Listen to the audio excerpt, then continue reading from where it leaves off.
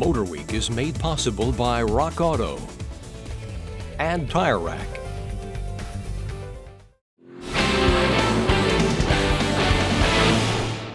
While falling gas prices is good news to most of us, for the makers of one of the most fuel-efficient cars on the market, the Toyota Prius, the news is not so good, as sales of the Prius have been in decline since 2012.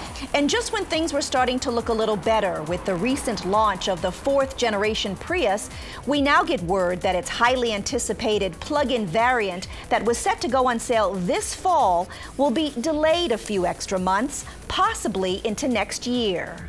The PHEV Prius Prime features a larger battery to extend full EV driving up to 22 miles and is expected to earn a 120 MPGe rating.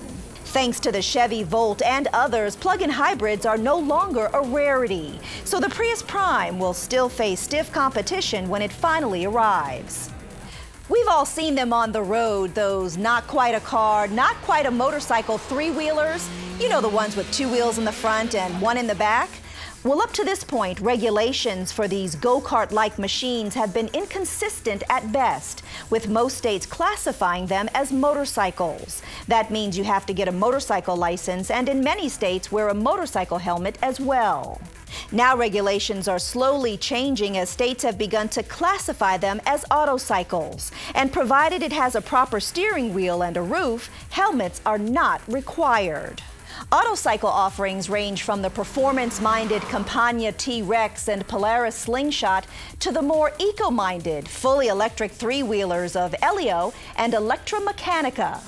While makers of three-wheelers have been trying to get rid of motorcycle classifications for years, they should be careful what they wish for, as motorcycles do not require crash testing. And it's likely that relaxed regulations in one area will require more scrutiny in others. From plug-ins to autocycles, you never know what changes consumers will face in an ever-changing automotive industry. And that's it for this week's Motor News.